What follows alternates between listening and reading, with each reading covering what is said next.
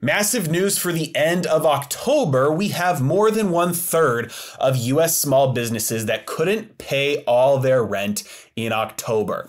I've been talking for a long time about how we would start to have deflation and more economic pain as a result of everything. The boom makes the bust inevitable because the boom was built on an expansion of the money supply funded by easy credit, and what happens after the boom is always a bust. And so what we're seeing here is the beginning of that. This is a major big deal that we're looking at here. Small businesses not being able to pay all their rent. So let's take a look at some of the reasons why this is a huge deal. Number one, small businesses employ almost half of all Americans that are working in the private sector. Now, this is largely unknown to a lot of people as well, that small businesses are the major employers of Americans, over half. Now, obviously that means that close to half work for large corporations as well. But when we start to move more and more away from small businesses, punishing small businesses,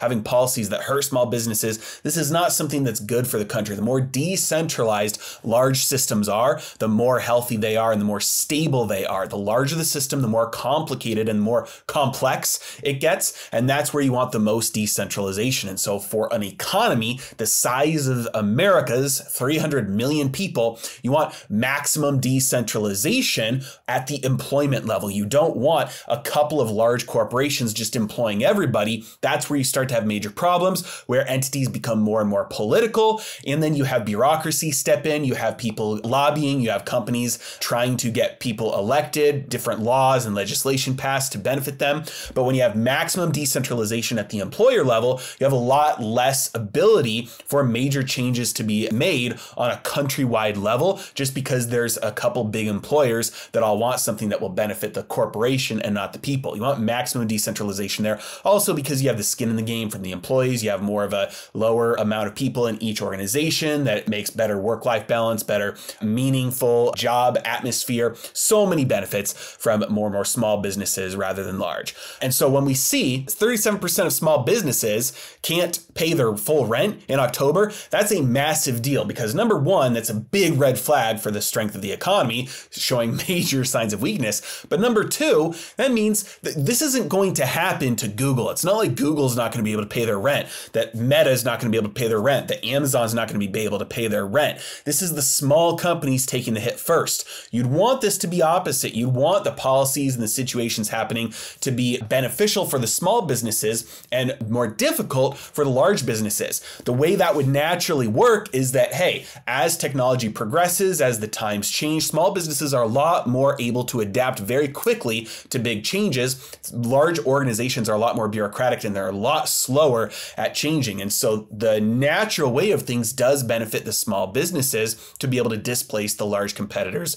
But when you have the policies that we have today and the economic environment that is a top-down, centrally controlled and centrally planned economy like we have in the United States today, you have small businesses taking the hit. Head of research Chuck Casto, who did the survey, found these states where the rent delinquency was the highest. We've got Massachusetts, New Jersey, New York, California, and Pennsylvania. We have small businesses being hurt the most, being most vulnerable in these 5 states. Now, one of the major causes for this is inflation. Inflation just eating away at the margins of small businesses, especially their rent costs going up. More than half of the survey respondents said that their rent is at least 10% higher than it was 6 months ago, and 7 say that rents have increased 20%. Now, speaking about real estate for a moment, if you've been around the channel for a long time, I've talked a lot about how bullish I am on United States real estate.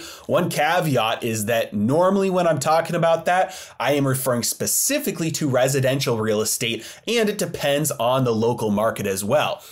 overall, the average United States residential real estate has done very well over the last, let's say, 40 years, but you wouldn't have wanted to invest in real estate in Detroit over that exact same time period. So the local market matters a lot, but overall averages, I'm still bullish on residential real estate in the United States, not commercial real estate. I've said that for a long time now. I think there's some major trends that look like commercial real estate in the United States is a bad deal. When you look at demographics, when you look at the trends for work from home, when you look at the amount of commercial real estate there is in the United States versus other countries, it looks like a bad deal to me. I'm staying away. But this is also a bad sign here. When you look at, hey, they're raising rents, and now in October, 37% were not able to pay their full rent. That's not a sign of confidence that the people who own this commercial real estate are going to be able to continue to raise their rents on their tenants, because their tenants just might not pay. And so they might not be able to continue to increase their income. These commercial real estate landlords might not be able to continue to raise their income along with inflation. Some of the culprits here who couldn't pay their rent, we've got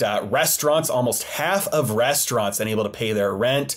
That is up from 36% just 1 month prior. So that's a big jump. And then 37% of real estate agents couldn't pay their rent, up from 27%. So you might be looking at that and saying, hey, doesn't that contradict your bullishness on residential real estate? No, not at all. The reason why real estate agents are having a hard time is because nobody's buying and nobody's selling right now. There are no transactions taking place because prices have not started to drop, but mortgages are way higher than they used to be. And so most people cannot afford to buy a new home. Now, most Americans are homeowners, which means if you can't afford to buy a new home, you can't afford to sell your current home. So there's no transactions taking place. So while that sucks for mortgage officers and while that sucks for real estate agents, that doesn't mean that we're about to have an epic crash in the real estate market. Far from it. It means everybody's locked in place. No transactions are going to be taking place. And then the final kicker here, this is the big deal that we're looking at.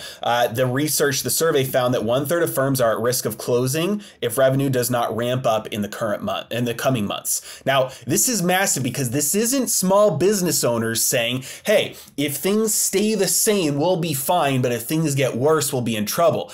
This is small business owners saying, if things don't get way better soon, we're toast. This is a big deal. This is a very big red flag for our economy that employers who employ over half of all Americans, small business owners, we're seeing 1/3 of them saying that if things don't get drastically better, we're toast. If things stay the same, we are done for and at risk of closing. This is major job losses, major unemployment, and the Federal Reserve is about to start doing victory laps because they're about to start to see unemployment go through the roof, jobless claims go up, and they're going to say, we have done our job. We have caused you American people to lose your jobs. We print money so our jobs are secure, but we've done our job now and caused you to lose jobs, which means average incomes are about to plummet and deflation is right around the corner. This is a bad sign for the American economy.